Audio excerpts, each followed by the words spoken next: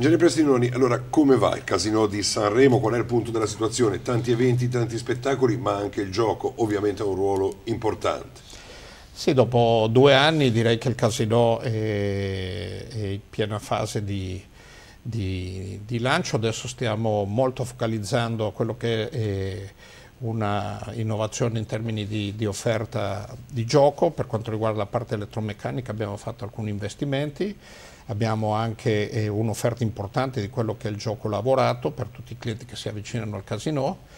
Poi una strategia molto mirata e strutturata per quello che è gli eventi che presentiamo per i giocatori, in modo tale i nostri clienti per soddisfare la clientela, ma anche per riuscire a attrarre potenziali nuovi clienti e soddisfare anche i turisti e persone che si avvicinano a casa da gioco. Insomma, non venite meno a quel ruolo che da sempre occupa il casinò di punto di riferimento anche di spettacolo, di cultura per tutto il territorio imperiese. No, sappiamo la nostra responsabilità quale volano, diciamo, turistico-economico della città, del territorio. In questo si fa un lavoro in sintonia con l'amministrazione comunale molto importante, condividendo le priorità e gli obiettivi e poi sviluppando le attività per la casa da gioco, insomma.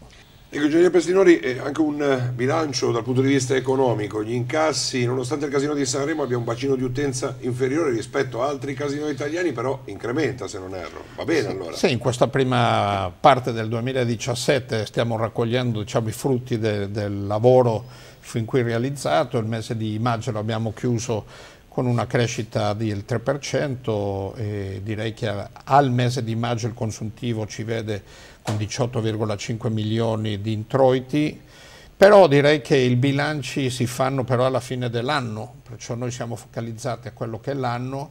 Ci sono mesi con i loro punti di forza, ci sono mesi un pochino più complicati e l'importante è che il team riesca a capire quali sono, qual è la realtà che stiamo lavorando, capire in quel momento anche quali sono i momenti o momenti correttivi in modo tale di ambire al risultato annuale.